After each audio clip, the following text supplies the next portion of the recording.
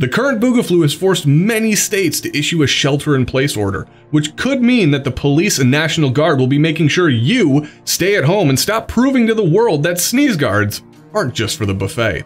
Many patriots are terrified at the notion of martial law, but we at Tundra Tactical have a few facts, tips, and tricks to make your experience just a little bit more enjoyable. Here is the Tundra Tactical Guide to making the best out of martial law. So stay tuned, thanks for watching, and let's start the show.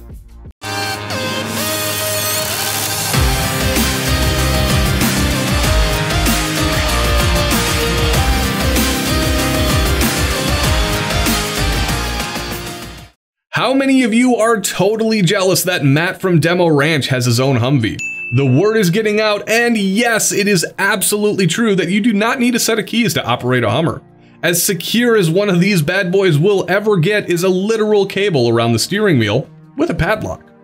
Anybody who's spent any time in a military motor pool will know that the preferred method of removing said padlock is a bolt cutters, because some idiot keeps taking the keys off the logbook for some reason, and a vast majority of military vehicle keys are in the same place all my left-handed gloves go to in the time between me taking them off and needing another pair.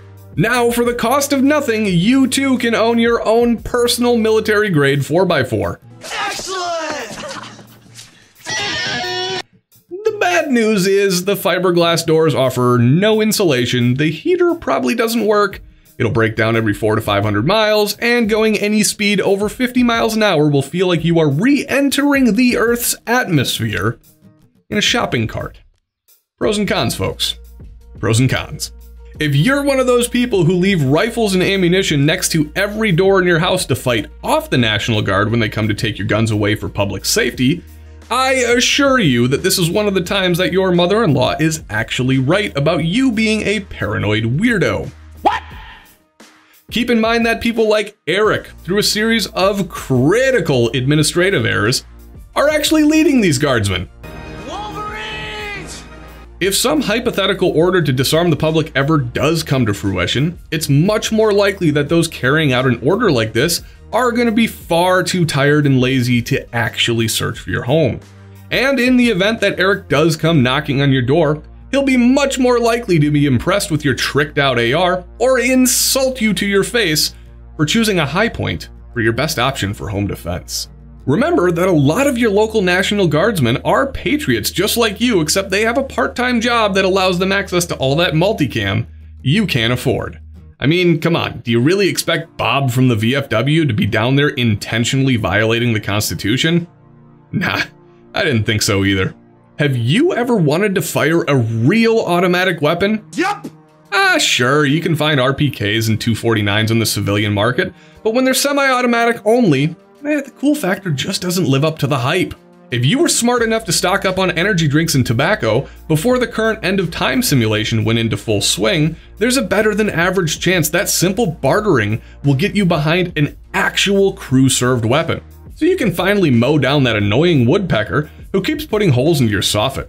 It's a little known fact that all soldiers, active duty, reserve, and National Guard are fueled by a cocktail of caffeine and nicotine. Without a dangerously high level of both coursing through their bloodstream, they'll eventually become too frustrated with the ridiculous commands of the officers appointed over them and will shut down into what I can only describe as a catatonic state. If you've ever seen a medic give an IV with a fat lip of Copenhagen and a stained 5 o'clock shadow, you know exactly what I'm talking about. You've undoubtedly been hoarding potato chips, ramen noodles, possibly some Girl Scout cookies. This is mostly because you don't want to shell out for those ridiculous prices of real MREs. While the average civilian or veteran with the case of nostalgia thinks that an MRE is a delight to the senses, much in the same way Eric loses control over several bodily functions at the sight of a continental breakfast at a seedy hotel, soldiers agree everywhere that MREs are disgusting and will be willing to give one up in exchange for literally anything else that resembles food at a moment's notice. Excuse me. $1.09 worth of ramen noodles can be easily exchanged for an entire case of MREs with a hungry green suitor. If you happen to have some tortilla chips, a can of chilies, and a Velveeta mac and cheese bowl, you might get an entire pallet. This is the time to get yourself tactically squared away with all of that shelf-stable chili mac and chicken breast, chunked and formed of course, that you can stomach. Would you prefer to just avoid all contact with the National Guard? Well, that's easy. A little sacrifice and an uncomfortable social interaction will handle that right quick.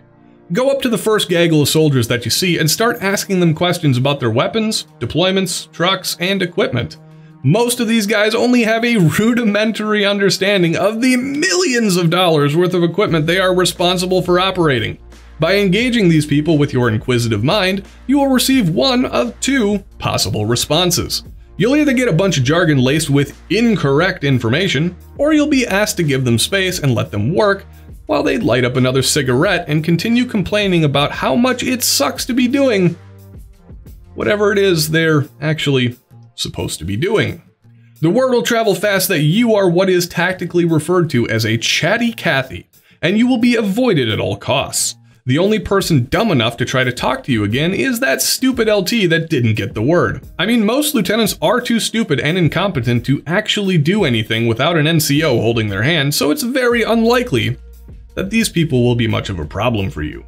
So that about wraps up our guide to making the best out of martial law. If you dislike this video, then you're probably that one guy in your guard unit that can almost max your PT test. But if you liked the video, make sure to smash that thumbs up button and share it around with your friends. Consider subscribing to the channel and checking out our Patreon page to stay up to date on current and future content. And if you feel like repping some Tundra swag, head on down into the link in the description below to our brand new store on Teespring. Thanks for watching, Tundra Nation, and you can now find us on Instagram at Tundra Tactical MN.